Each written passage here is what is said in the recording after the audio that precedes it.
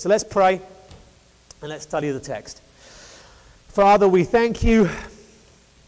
We thank you for your word. And we thank you for this wonderful book that is so deep and so rich that it never ceases to give. And Lord, I pray that as we come to it one more time now this morning, that you would bless us again as you have throughout this journey. And Lord, I pray that the truths that we've learned would stay with us not for a week or two, but for the rest of our lives. Father, I pray that these Ephesians studies will have been foundational in the history of this church, Lord. That we'll always look back to it as a time where we were grounded in your word, grounded in the truth of your gospel, of new covenant Christianity. Bless us one more time today, we pray, Lord, for your glory. Amen. Okay, so it's a few verses now at the end. We're picking up in verse 21 with the final greetings, which is typical at the end of letters. It happened at the end of letters in those days, and we see it throughout the scripture.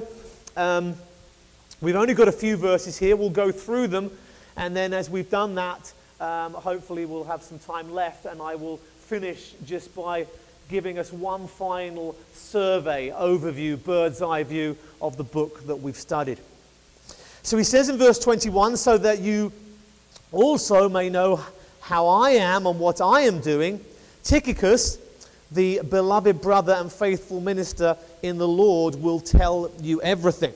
I have sent him to you for this very purpose, that you may know how we are and that he may encourage your hearts. So these two verses deal with Tychicus. I have to say, of all the, in Christian circles, when parents have kids and they often like to, not always, but they often like to name their kids with Bible names. And one of the ones that hasn't been picked up is Tychicus. I think it's a great name. So I want to start a campaign. If you're a young couple, when you have children, I want to put my vote in for Tychicus. It conveniently abbreviates to Tiki, which I think is great. Just brilliant. So that's just a personal opinion there. But Tychicus was one of those right-hand men who were so essential and valuable to Paul's ministry. And what is interesting, and the first thing to really note as we look at these two verses, is in Colossians 4, we have in verses 7 and 8, and you don't need to turn there just yet, but almost identical. I mean, in the Greek, there's 32 words that are identical to the two verses here. Tychicus will tell you all about my activities. He's a beloved brother, a faithful minister, a fellow servant in the Lord.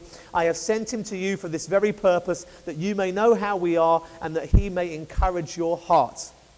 Isn't that bizarre? The two exact same things. And there is a reason for that. And for those of you who weren't here on our very first week, and for those of you who were and have just forgotten in the last 6 months or so, there is a deliberate reason for this, and there's a connection. The book of Ephesians, right back at the beginning, in chapter 1 and verse 1, all your English Bibles will say, to the saints who are in Ephesus. But in the original, the word Ephesus wasn't there. It is as if the book was given, or certainly there are some copies that were given that had the sort of in, and then the word was left blank.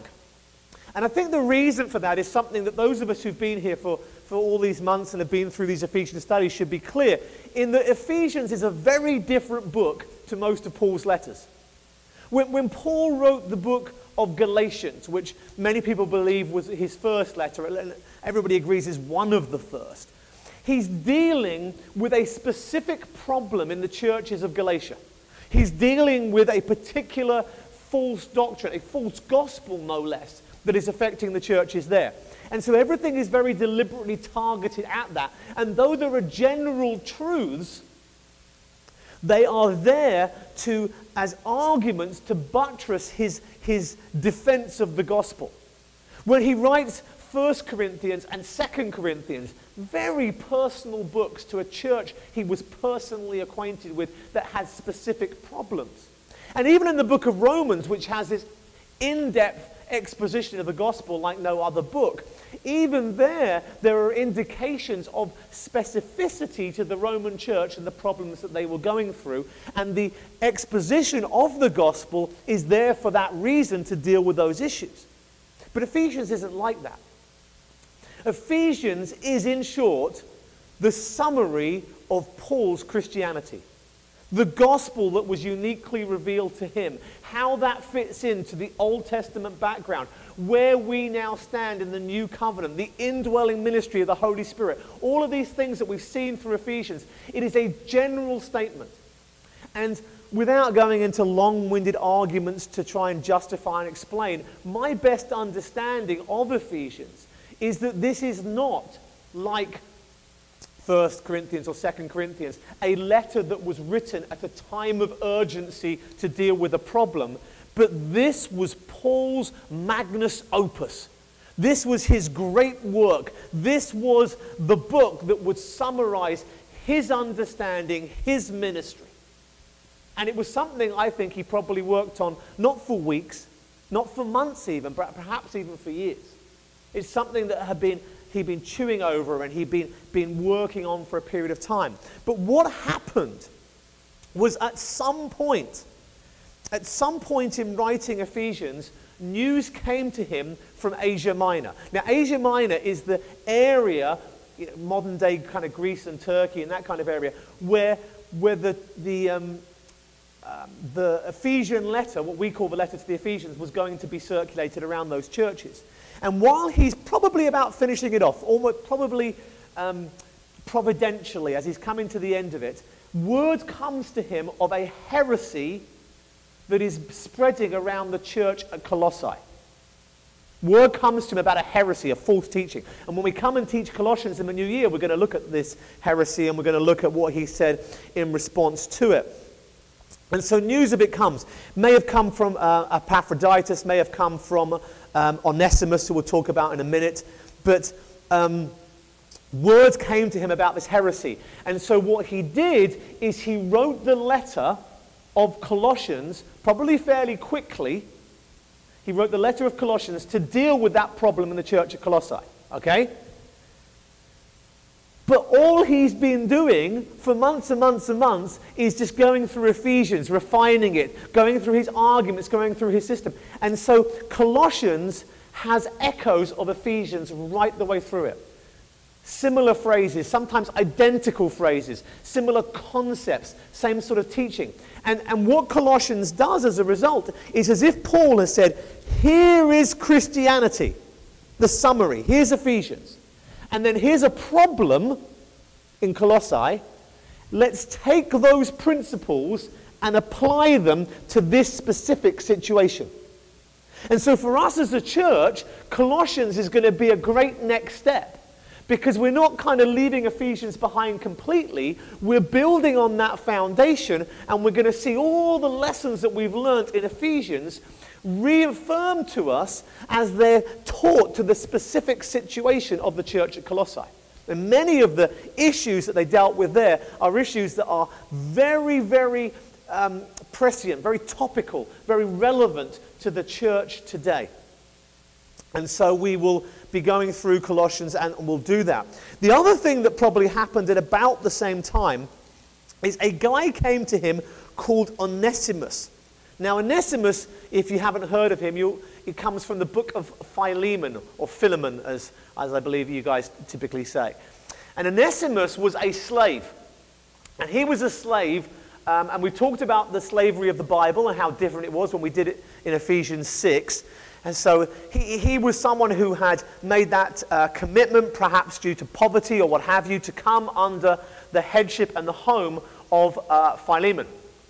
And Philemon was a Christian guy, and Onesimus must have got some sort of input regarding the faith, but he himself wasn't a Christian.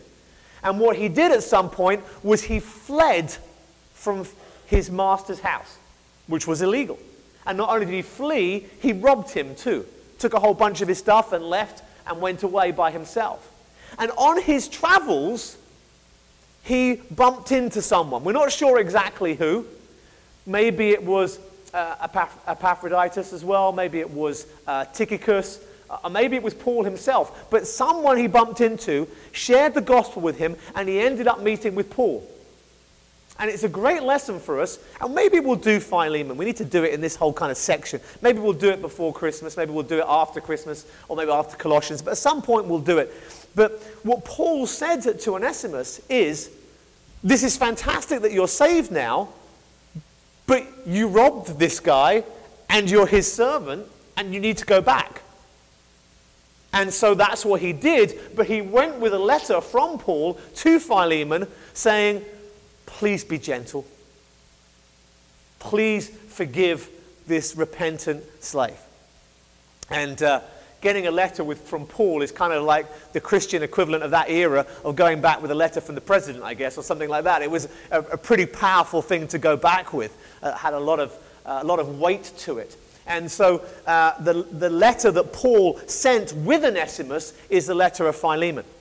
Now, why do I tell you all of this background? Because the reason that Colossians 4, 7 and 8 and the reason that Ephesians 6, 21 and 22 are almost identical is because Tychicus came with all of these letters at the same time. He would have been delivering them all. We know for almost certainly that Philemon was attending the church in Colossae, so he could have dropped that letter off at the same time. But he came and he delivered these letters together. So this is what happened. He came with this letter of Ephesians, which he brought, and it would have said in, and then no Ephesus, not to the saints who are in Ephesus, but just in, no Ephesus. And they would have had that letter, and copies would have been made. They needed to see the original because it was from Paul. Typically, these last few verses, probably Paul would have written in his own hand. The fact that Tychicus had brought the letter was testimony that it was from Paul himself, so there was no risk of any forgery or anything like that. And this original letter would have been read to the church at Ephesus. Now, Paul was in Rome. Tychicus was with him. Tychicus comes from Rome and travels to Ephesus. It's the port of entry into the region of Asia Minor. So Tychicus comes with these letters. Gosh, could you imagine being on that journey and having those letters with you? So, you know, you've ever been to the bank and taken out a large amount of money in cash? You've probably never been robbed in your entire life, but walking down the street home or walking back to where you parked your car, it seems like the longest time ever. You're just convinced that because you've got money on you now, someone's going to rob you. You imagine traveling that huge journey in those ancient days with a letter from Paul.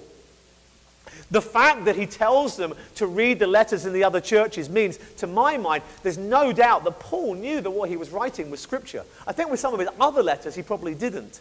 But I'm pretty sure he did here, because he asked for these letters to be, we'll see in Colossians, he asked for the letter to the church at Colossae to be read in other churches.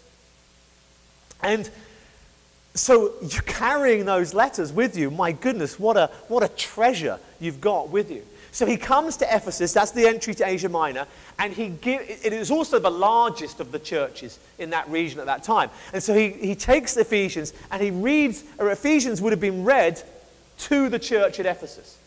At that point, they would then make a copy of that letter. And their copies would have written in them, in the gap where it says in, they would put in Ephesus. And other people making copies might not have put the word Ephesus in, which is why we have some copies that just say in without any location. Then the Ephesian church would have been the first to make copies. They'd have made the most copies because they were the largest church, and their copies would have had the best distribution because of where they were geographically. And that's why most copies say to the church in Ephesus, which is why we call it the letter to the Ephesians.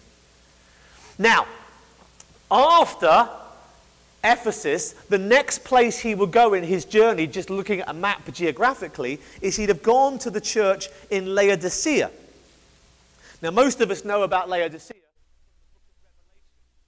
the book of Revelation, where they get a very bad rep. They are the ones that are most heavily condemned.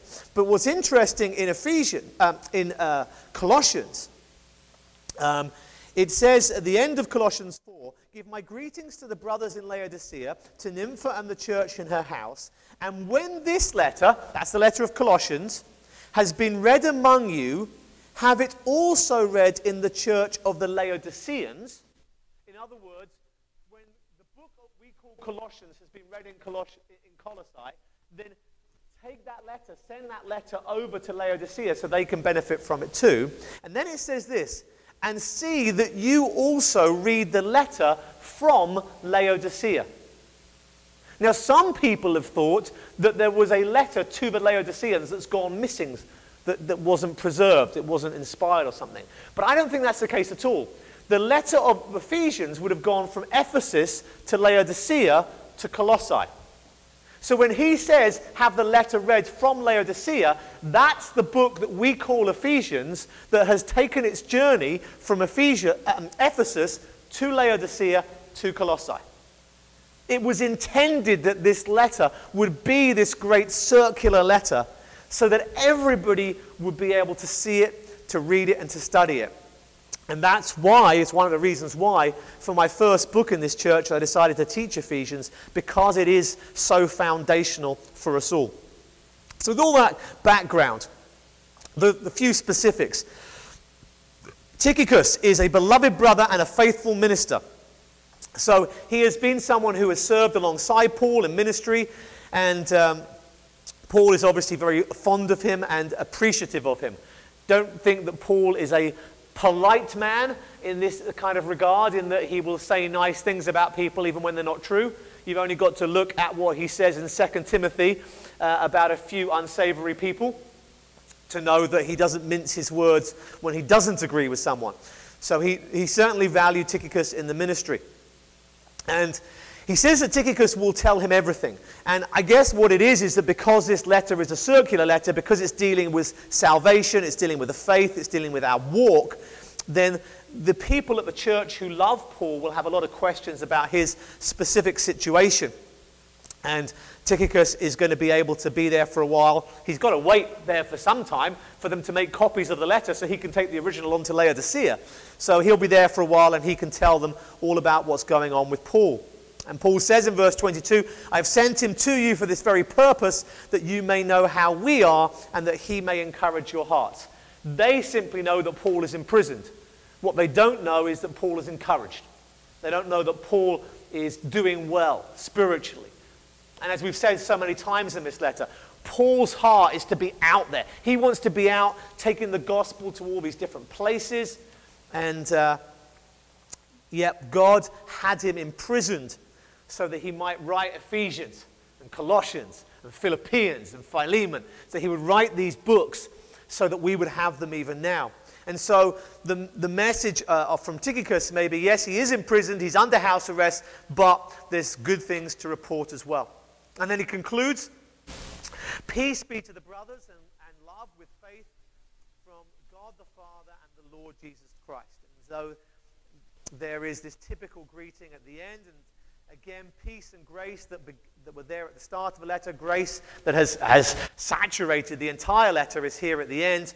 Grace be with all who love our Lord Jesus Christ with love incorruptible. And this is a nice little ending here, in that he says, grace be with all who love our Lord Jesus Christ. So to all of you saints, all of you who love Jesus, grace be with you. And then the last phrase, and it's an interesting way to end the book, but the very last phrase, it literally says in the Greek, those who love our Lord Jesus Christ in incorruptibility. In incorruptibility. And it's possible that the incorruptibility refers to the love mentioned previously. So we love our Lord Jesus Christ, and that love is an incorruptible love. That's one possibility, and it's how most versions translate it. If that is the case, if it's the case, then what it's saying is that our love for Jesus Christ will never end. It's a statement of eternal security. It's a statement of what Paul said right at the beginning of the book, which is that the giving of the Holy Spirit is God's seal that he will complete the work of redemption in us all. But personally, I don't think that is what he's saying. although that doctrinally is no problem. It's in harmony with the book. I think that the gap of words is too big to link back to love. I think what he's saying is, grace be with you who love Jesus Christ in incorruptibility. And it could mean the in incorruptibility refers to Jesus, in that Jesus dwells, he lives in, he himself is incorruptible. And I think that that's better as a conclusion and summary of Ephesians. I think that fits in better with the book, because what the whole book has been saying is that your faith is rested not on you, not on what you've done, not on what you think, but it's rested on Christ. And with that in mind, let's go back to chapter 1 and let's finish our Ephesians studies with one last flyover. One overview of the book where we just remind ourselves of these truths. In chapter 1, after his initial greeting, and we see the grace and peace there as well in 1 verse 2. Gosh, I'm going to talk quickly here. We're going to get through 6 chapters in about 15 minutes, okay? But it starts off with that wonderful statement, blessed be the God and Father of our Lord Jesus Christ, who's blessed us in Christ with every spiritual blessing in the heavenly places. And the summary statement at the start of the book was that is that God should be blessed. He should be praised because, and there's a wordplay here, because he has blessed us, he has given to us every spiritual blessing in Christ. It is a statement that summarizes the entire book to some degree. More specifically, it summarizes the first 3 chapters, which talk about what God has done for us. But even more specifically, it's talking about the blessings that God has given us in the first 14 verses of the first chapter. The important thing to note, which is foundational for the entirety of the book and the entirety of our faith, is that as Christians, in Christ, that's us, we're in Christ, we are associated with Christ because of our faith in him.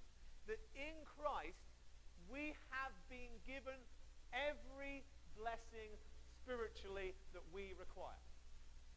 There are huge numbers of Christians today, there are entire denominations that are set up on the premise that you, after you've been saved, need to get other blessings in addition to the blessings that you have at salvation, because until you have those blessings, you're going to live a sub-Christian life. That there's this kind of dichotomy of the Christians who have and the Christians who have not. Paul knows nothing of that, nothing of it at all. We have all, in Christ, received every spiritual blessing in the heavenly realms in Christ Jesus. Now then he tells us what those blessings are. In verses 4 through 6, he tells us that the Father chose us, even as he chose us in him before the foundation of the world, that we should be holy and blameless before him.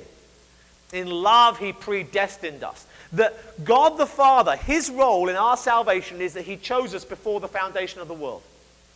That's the basis of our salvation, God choosing us. Before the foundation of the world, he did it so that we would end up holy and blameless in his sight and love. That he would bring us back to how we were supposed to be in the beginning, in his presence without the hindrance of sin. That then was accomplished, verses 7 through to 12. It was accomplished by the redemption that we have in Christ. The forgiveness of our trespasses according to the riches of his grace which he lavished upon us. He just loves us and he poured out these riches. And at the centerpiece of the grace and the blessings that God has given us is the redemption, that we have from sin through the blood of Jesus Christ. Absolutely central to our faith. That he set us free from the ramifications of sin for eternity and from the power of sin now. And then, the role of the Holy Spirit is in verses 13 and 14, that when we were saved, when we heard the word of truth, the gospel of salvation, and believed in him, believed in Christ, we were sealed with the promised Holy Spirit, who is the guarantee of our inheritance until we acquire possession of it to the praise of his glory. And each of those 3 sections end with to the praise of his glory, because the reason the Father chose us was that he would be glorified. Not for us, for him. The reason that the Son died for us was that he would be glorified. Not us, him. And the reason that the Spirit indwells us is that God will be glorified. Now, note there at the end that the Spirit of God indwells every believer, not just some. There aren't Christians who have the Holy Spirit and Christians who don't have the Holy Spirit. All Christians have the Holy Spirit. And that becomes clearer later in the book. But that's what's being given to us. And it's because of these blessings, verse 15, for this reason, I've heard of your faith and your love towards the saints. I do not cease to give thanks for you, remembering your prayers. And this is the prayer, that the Father, the God of our Lord Jesus Christ, the Father of glory, may give you a spirit of wisdom and revelation in the knowledge of him. So we've received every blessing, right? There's no more blessings to have. And yet we still sin. We still fail. We're still not perfect. So if we have everything that we need, why is everything not perfect? And the answer is Paul is praying now, because they've received those blessings, he's praying that they would have a spirit of wisdom and revelation. Literally, it just means, spiritual wisdom and revelation. That's what's being spoken of here. That their spiritual understanding would increase. That having the eyes of your hearts enlightened, verse 18, because you've been saved and your eyes have been opened, because you can now see the truth. That's a theme he picks up in chapter 4.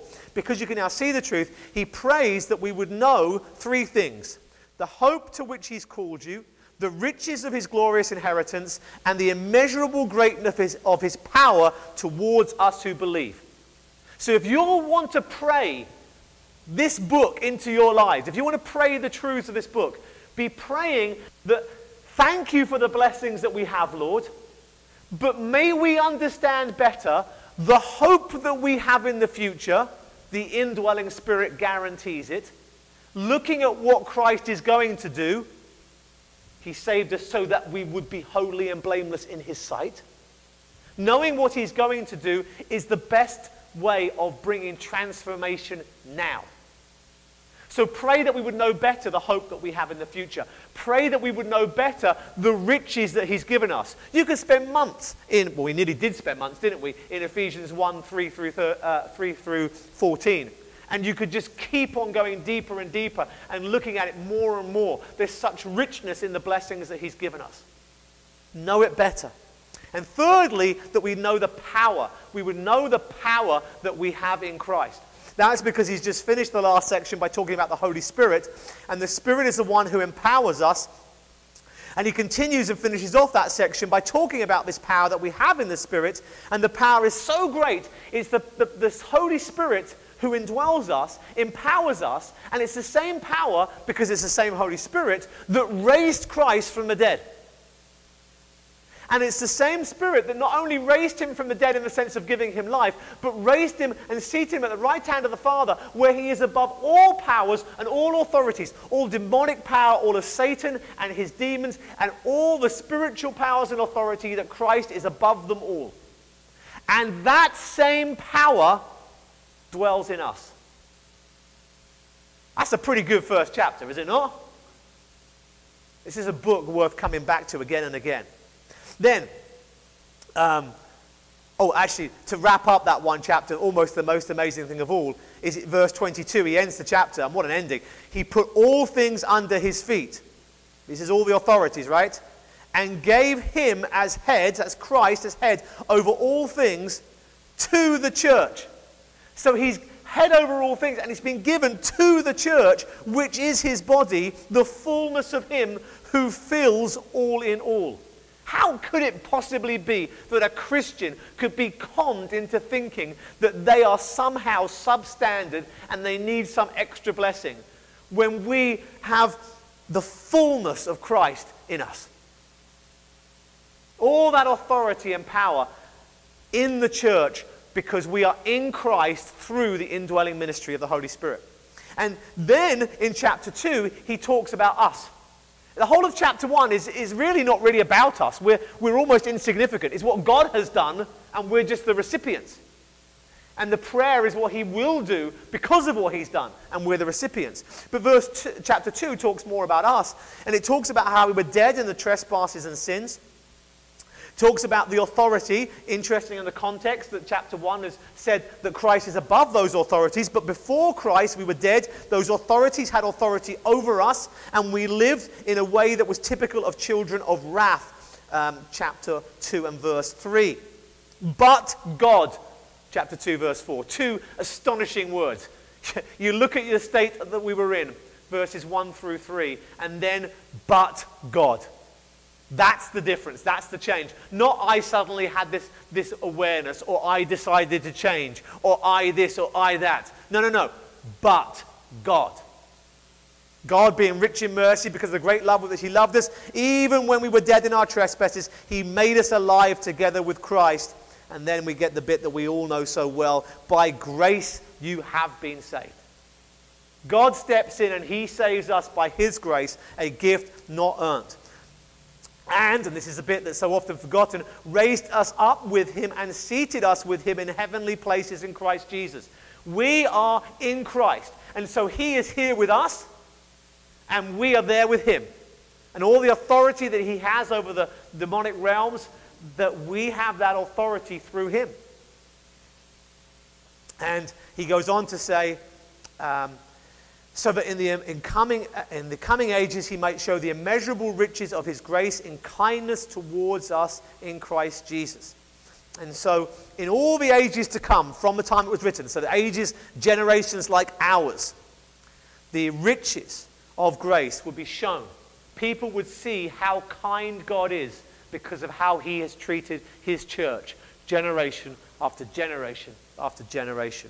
And then that lovely summary, for by grace you have been saved through faith. This is not of your own doing, it's a gift of God, not a result of works, so that no one may boast. That's our faith, isn't it? No works, accomplish nothing. As Isaiah said, our righteous deeds are like dirty rags. We're not saved by works. But, verse 10, we are his workmanship created in Christ Jesus for good works. So, and this isn't a burden, this is a glorious truth. That when God the Father said before the foundation of the world, I choose you, he chose us. Christ redeemed us. And he gave us his Spirit so that there we could do the works that he knew beforehand that we would walk in. And it's no accident that he says at the end of chapter 2 and verse 10, beforehand, linking back to Ephesians 1 and verse 4, where he chose us before the foundation of the world. That links those two sections together. When he chose us, he knew he had a work for us to do. My goodness, you think how in life today, how many people go through life with a sense of insignificance and lack of value. Guys, if we are in Christ, we are astonishingly valuable. Not because of us ourselves, nothing inherent within us, but God has created us specifically for the very purpose to do a work that is unique to us. Doesn't matter if you're in ministry or not in ministry. Doesn't matter if you're young or if you're old. Doesn't matter if you've been a Christian for a few days or for decades. Every one of us is here for a reason. What a purpose we have in Christ. Then verse 11, the book shifts. He shifts from a more individual sense in which we are all saved, in which he does his work, to the more corporate sense. And he says, therefore remember that at one time you Gentiles in the flesh, called the uncircumcision by what is called the circumcision, which is made in the flesh by hands, remember that you were at that time separated from Christ. You're alienated from the commonwealth of Israel, strangers to the covenants of promise, and having no hope and without God in the world. So Gentiles, before the coming of Christ, before Christ came and died on the cross, Gentiles who wanted to come to God had to essentially proselytize, convert to Judaism. Guys, Didn't matter if they were in their middle age or what have you. They had to be circumcised. Everybody had to take the law upon themselves. You had to essentially become Jews. The wall he's going to talk about was the law of Moses, this big barrier separating Jew and Gentile. You wanted to be with God, well, the Jews had God, and you had to climb over that wall, take the law upon yourself, and essentially become like a Jew. Not that you could become one, because that was a racial thing, descendants of Abraham, Isaac, and Jacob. But you would become one of them, in a sense, convert to their way of doing things. You were separated. But now, verse 13 in Christ Jesus, you who were once far off have been brought near. And so he talks about how the Gentiles and Jews have been brought together into this one body. The Old Testament always spoke about how salvation would go out to the Gentiles. But what it never spoke about was how the Gentiles and the Jews would become one body, one flesh. Come together in one harmonious body. It was always seen to be, well, here's the Jews, and yeah, we'll kind of let the Gentiles in the back door. We'll kind of let them hang around the edges. The temple in Jerusalem summed that up perfectly, in that there was the inner courts where the Jews could go, but there was the outer courts that were the courts of the Gentiles, which was as far as the Gentiles could go in. They were limited. They were held back. They were distant from the center. But not anymore. Brought near, one body in Christ. And that is something that happened, very important point, by abolishing the law of commandments, verse 15, expressed in ordinances, that he might create in himself one new man. The only way the church could exist was getting rid of the wall of separation, verse 14, the wall of hostility, getting rid of that wall and getting rid of the commandments and the ordinances. We are not under Mosaic law. If you enjoy bacon, you can rejoice. If you like shellfish, you can rejoice. You are no longer under those rules. We'll be looking tonight, and when we do Mark's Gospel, at some of those specific rules in the book of Leviticus in our studies in Mark. But those laws have done, and as I said to you before, some Christians like to keep elements of Old Testament law. And one thing that comes clearly right the way through the book of Ephesians is this shift from Old to New Covenant. And the indwelling spirit that was there in the foundation in the beginning of chapter 1, verses 12 and 13, that indwelling spirit has that theme has continued right the way through, and it will keep going through because it's central to being a new covenant Christian. We have the indwelling Holy Spirit, and we no longer are under the law of Moses. Now, 9 of the 10 commandments are repeated in the New Testament, but the Sabbath isn't. Most churches like teaching tithing, as we've seen in our studies. Why? It's convenient to the pastor, make sure he gets his income safely. It's convenient to the saints. It means they haven't got to think about giving sacrificially. They just tick the box, do the easy percentage. But it's all Old Covenant. The New Covenant is different. We are to be led and guided by the Holy Spirit. That isn't to say there aren't laws and rules. There are plenty of rules in the New Testament, and there's plenty of laws. But that specific set of commandments, 613 of them in total, including the 10, that were given to the people of Israel, separated Israel from the Gentiles. The very fact that we have a church, the very fact that the church exists today, is testimony to the tearing down of that wall, the tearing of the temple curtain, and the ending of the law. This is why I am a keen campaigner, campaigning against legalism in churches, but also more specifically, I don't like churches that live as if we're still under the old covenant. You know, churches that teach things like generational curses, old covenant, not under the new. Churches that teach that you do what God tells you to do and that you'll be blessed, and if you're not blessed, it's because you're not doing what God told you to do. Old covenant. People who say, let's go to church to come into the presence of God to worship Him. Old covenant. When you got up this morning and you felt lousy and you had a headache or whatever, and you got out of bed and you were in the presence of God as much then as you are now. And if you felt moved while you were singing, well, praise God that He used your emotions to move you. but that wasn't the presence of God. The presence of God is the Holy Spirit. People went in the Psalms, let us go unto the Lord, to his presence. That's not us, that's them. They had to go to the temple to be near the presence of God. We are the temple. The Spirit indwells us. We're new covenant Christians. So that's all moved and changed. And Paul talks about this in verse 22. He says, in him you also are being built together into a dwelling place for God by the Spirit. It's the Holy Spirit that makes us a dwelling place of God. And we're being built up in that. This work of us has not been completed. The church is continually being built. And that's what he says in verse 20, just before that. He talks about the church being built on the foundation of the apostles and prophets. Someone comes to me today and says, hey, I'm a prophet, and I'm telling you that God says, then my warning bells start going, woo, woo, woo, in the back of my head.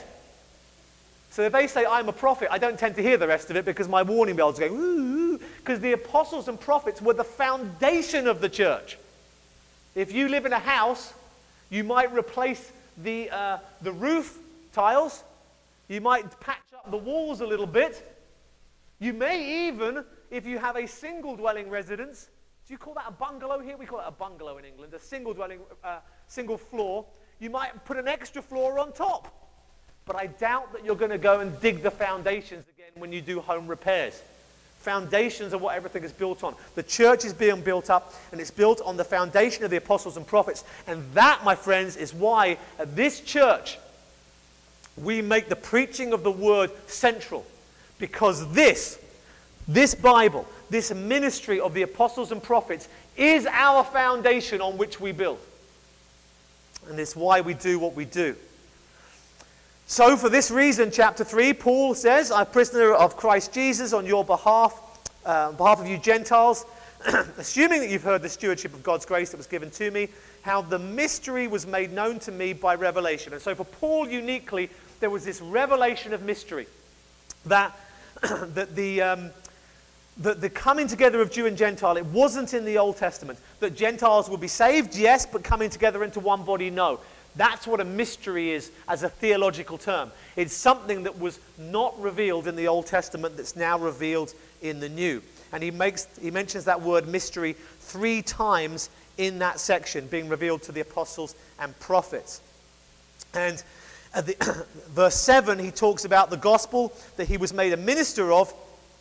And he says, to me, though I am the least of saints, this grace was given to preach to the Gentiles the unsearchable riches of Christ, to bring light for everyone what is the plan of the mystery hidden for ages in God who created all things. And thirdly, so that through the church the manifold wisdom of God might be made known to the rulers and authorities in heavenly places. So Paul has got his gospel, his ministry, unique to him, like our ministry is unique to us. And he had to preach to the Gentiles, he had to bring light. And then he says, so that the church, through the church, the manifold wisdom of God might be made known to the authorities and powers. All those demonic powers that used to rule us, beginning of chapter 2, that the church, the Jew and Gentile coming together, is a statement that God points the finger at us and says, look how wise I am, demons. That rings true, does it not, to the book of Job, where Job says to Satan, have you considered my servant Job? In a similar way, he says to Satan regarding the church, he says, look at my church.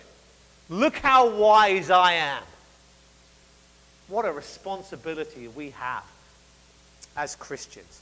Anyhow, that's the end of that whole section of chapter 3, and he concludes chapter 3 with the most wonderful of prayers, perhaps my favorite prayer in the whole of Scripture.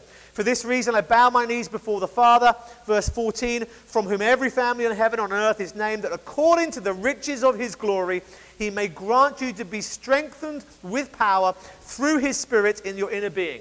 We have every blessing, but the Spirit who is already in us is going to strengthen us with power. That's the source of our power, the Holy Spirit, that we already have. So that Christ may dwell in your hearts through faith, that you, being rooted and grounded in love, may have the strength to comprehend with all the saints what is the breadth, the length, the heights, and the depth, and to know the love of Christ that surpasses all knowledge, that you may all be filled with all the fullness of God.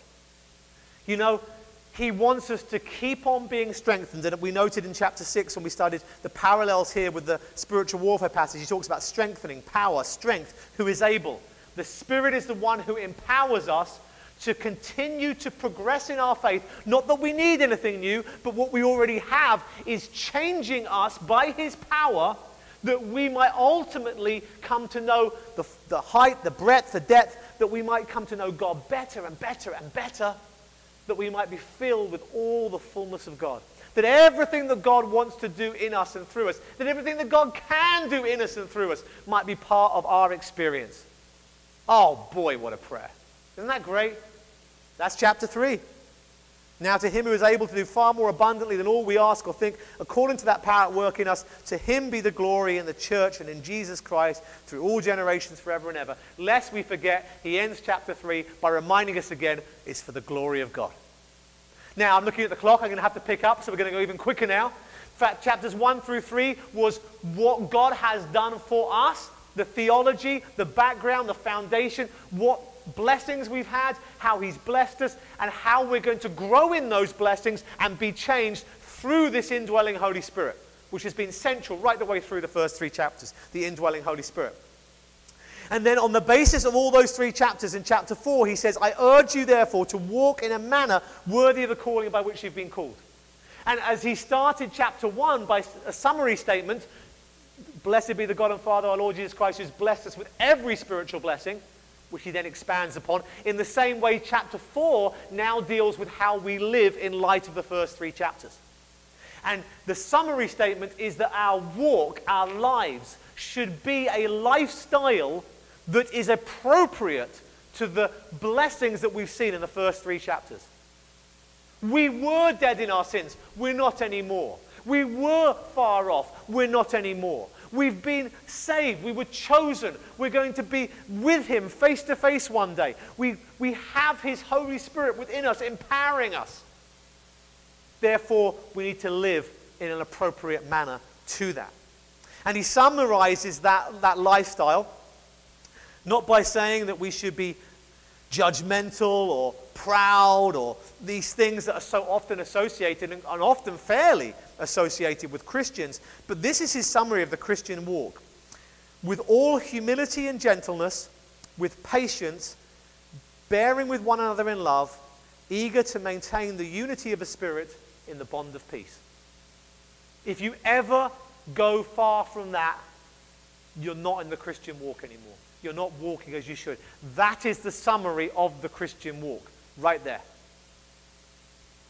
Now notice there the unity of the Spirit. And he hasn't left the Holy Spirit behind, the indwelling of the Holy Spirit in chapter 1, 2, and 3. He takes this right into chapter 4 because how we live is based on the indwelling of the Holy Spirit. He says there is one body, one Spirit, just as you were called to one hope that belongs to your call, one Lord, one faith, one baptism, one God and Father of all, who is over all and through all and in all. 7 ones in that section. You think he's making a point, don't you? And then at the end, all. There is a sense of unity being put together here. Because we have the same Holy Spirit, the same God, the same salvation, the same baptism, we are all one. And guys, I know I keep harping on about this, but this is why it infuriates me that those type of Christians that will say, well, you're a Christian and you got the Spirit a bit, you're kind of an indwelling Holy Spirit, but we've really got the Holy Spirit. What that does is it creates division. That's the complete opposite of what Paul's teaching. It's not similar. It's not something you can twist and manipulate. It's the exact opposite. It's like if you've got a kid who's wearing a t-shirt and shorts and you say, it's cold outside, can you please put your some more clothes on so you don't get cold? And that child then takes off their t-shirt and takes off their shorts and goes out in their underwear. That's what happens when the church says you need to receive the Holy Spirit to Christians. Because we have the Holy Spirit, and that's the whole basis of our unity. And what happens when churches do that? Well, what's happened over the last 150 years is the church has just gone, and division has come up in individual churches and all over, separating the haves and the have-nots. The Bible says the opposite. We are all haves. We all have the Holy Spirit. That's the basis of our unity. And so the Spirit unites us, but then in verses 7 and following, he talks about the gifts being given, the apostles and prophets, evangelists, shepherds and teachers, to equip the saints for the work of ministry. And the same Spirit that unites us, because it's the same Holy Spirit, also distinguishes us, because though we have the same Spirit gifts us in different ways. And that does not create division, because the very giving of different gifts means that we rely upon one another. I have gifts that you don't have, and you have gifts that I don't have. And so we all need one another for us to operate as a church.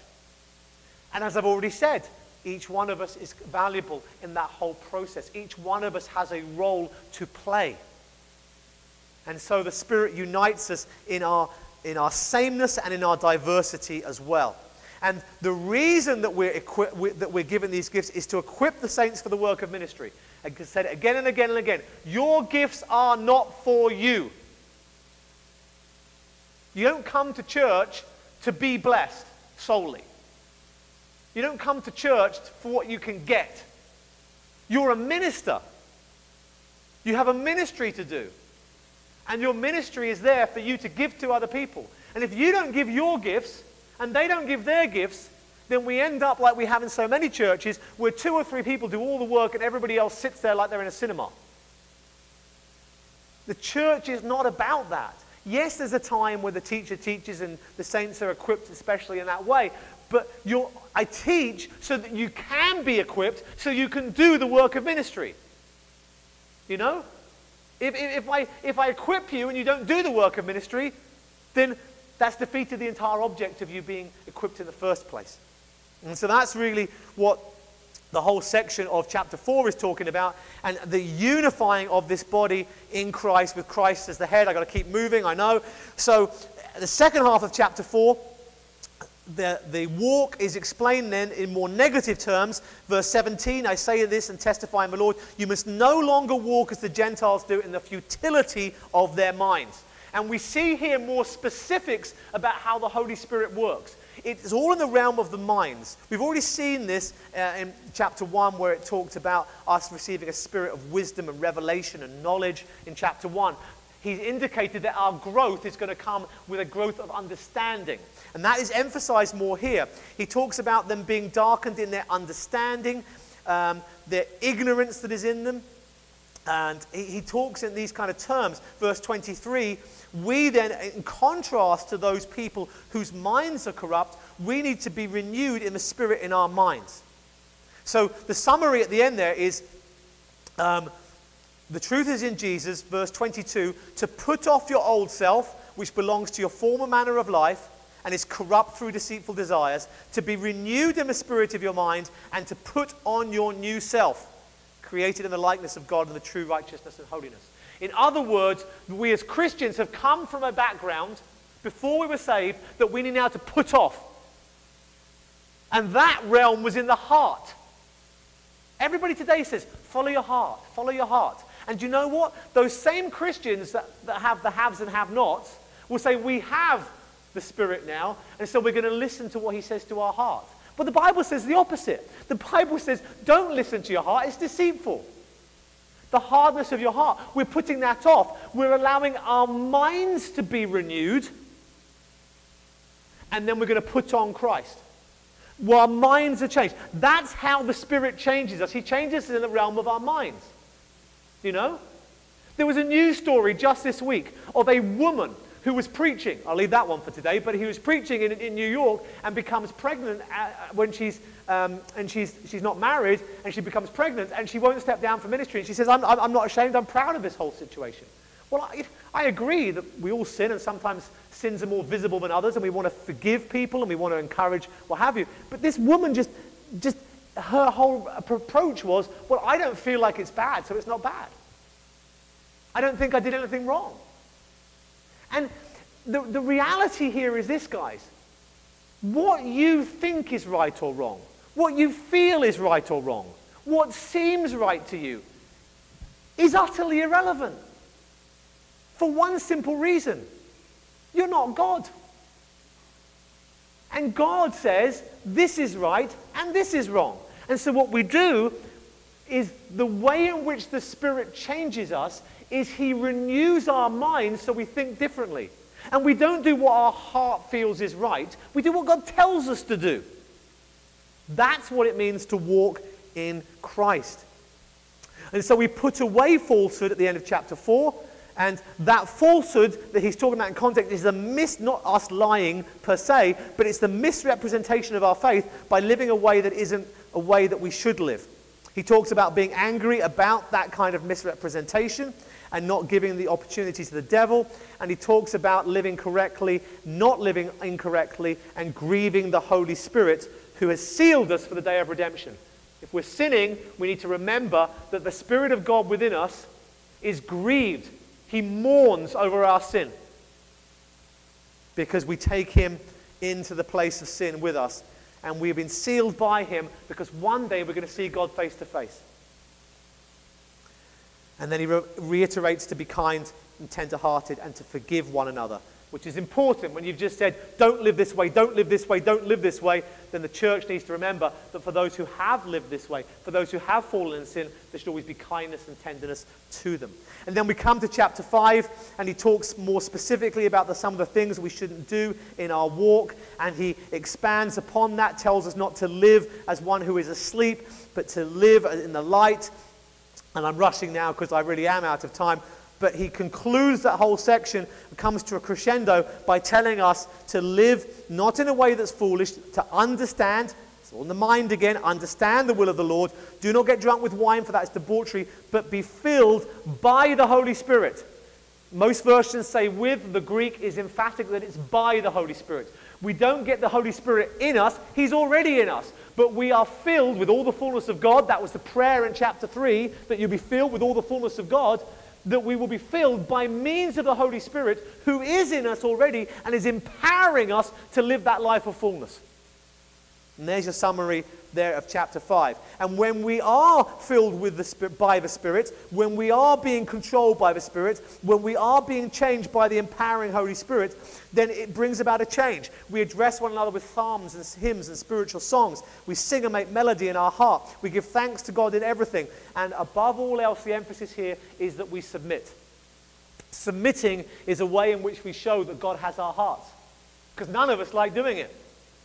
We all want to do what we want to do. And so submitting to God is a way in which we show that we are his. And specifically, he then deals with the family, and wives are to submit to their husbands. And in the marriage relationship, there is this specific role that wives have of submitting to their husbands. Husbands will have to submit to God. Husbands will have to submit to their employers to a degree. They'll have to submit to the authorities. But within the marriage, the wife submits to the husband. And the husband has a specific duty to love his wife. Yes, the wife must love as well, but the husband in particular needs to prioritize and favor his wife and needs to love her. And if there were any commands that are hard for women to do, it is the command to submit. Genesis chapter 4, your desire will be for him, in the sense of ruling him. And for guys, if there's any command that's hard for us, it's to love a wife as Christ has loved the church.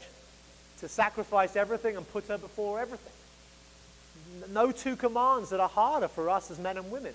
And why does God do this? He tells us, and this is the very important part of this whole passage. He says, because we are members of his body, therefore a man shall leave his father and mother and hold fast to his wife, and the two shall become one flesh. This mystery, that word again, wasn't revealed in the old, but it's now revealed in the new. That mystery is profound. Boy, is it profound. I am saying it refers to Christ and the church. In other words, we've always had marriage in the Old Testament. We've always known what marriage is in the Old Testament. People are redefining marriage today, but we always knew in the Old Testament what marriage was. But now it's revealed why it was what it was, why it is what it is.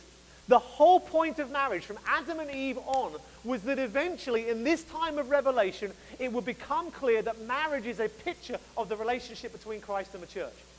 Wives don't submit to their husbands because their husbands are better. They don't submit to their husbands because we live in a patriarchal society, because we don't. so much. Wives submit to their husbands because they are playing a role, the role of the church, and the husband's playing a role, the role of Christ. And the marriage is a picture of the gospel relationship. That's why it's so important. This is Paul kind of building up a crescendo of Christian living, that the marriage relationship is showing how Christ and the church operate. There was some good stuff there, but we did that at the time, and we're moving on. And equally, he finishes off the relationships between children and parents and slaves, which again doesn't refer to slavery as we've had in this country in past generations, but rather refers more accurately to someone going into the military. And it's a willing undertaking of servanthood for an extended period of time. And then we had, which we've dealt with the last few weeks, this final passage of spiritual warfare. Finally, be strong in the Lord and the strength of his might. We are strong in the Lord because we are in him and he is in us through this indwelling Holy Spirit. And when he prayed for the Spirit to fill us with all the fullness of God in chapter 3, he used the same expressions: strength, might, strengthened, able. Exactly the same repeated in chapter 6 here. And the imagery of God the warrior from the book of Isaiah is taken into Ephesians, that we would know that the God who indwells us is the warrior. And that we, although we have authority over these principalities and powers, are waging war against them, empowered by the Holy Spirit to do the work of God.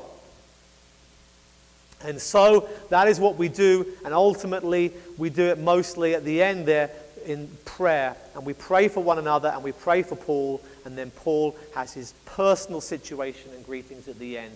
And that, my friends, is the book of Ephesians. Boy, has it been a journey. I hope that what I've just done here at the end, that you can do.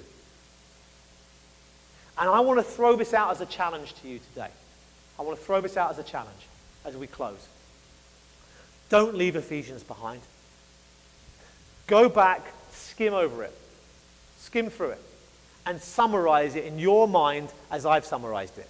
And if you can't in a particular section, then go back online and get the sermons and listen or watch again and go back and fill in the gaps where you're rusty. And then when you're going through it, have the particular parts you want to look at and look at them and look at them again. Because guys, this is foundational. Everything we're going to do in Colossians, everything else, it rests on this kind of stuff. I pray that God will bless you through the book of Ephesians, not just this last few months, but forevermore. I pray you'd know these truths. I pray they change your lives. And above all else, I pray that God will be glorified through it. Let's pray. Father, we thank you for your word, and we thank you for this book. Thank you for this journey. Father, I pray that this book would rest in our hearts richly. I pray that that summary for those who've been week after week would just be reigniting the things they've learned. And may we grow in our knowledge, and may we grow in our understanding, that your Spirit might work through his power in us evermore, day by day, that we might be filled with all the fullness of everything that you have for us, that which you chose us for, we might walk in. And God, may you be glorified in us, we pray. Amen. Amen.